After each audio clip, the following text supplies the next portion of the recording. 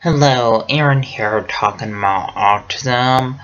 Autism is kind of like a brain delay that affects social interaction, and autism makes it hard to process what other people are saying. Also, autism makes it hard to process other people hugging and kissing, and autism makes it hard to process other people holding hands.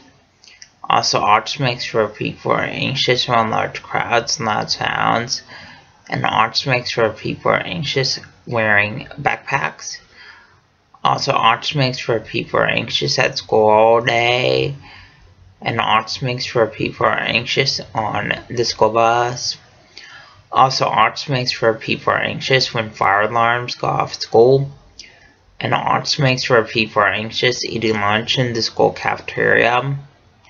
Also, just to let you know, the signs of autism are lack of social skills, lack of eye contact, lack of speech, and lack of communication. And when people act up in school, that's a sign of autism. Also, when people have low grades in school, that's a sign of autism. Also, when people stim at school, that's a sign of autism.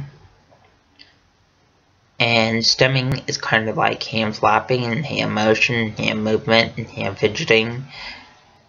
And people with autism stim in school classes and stim walking out of school classes. Please subscribe, rate, and comment.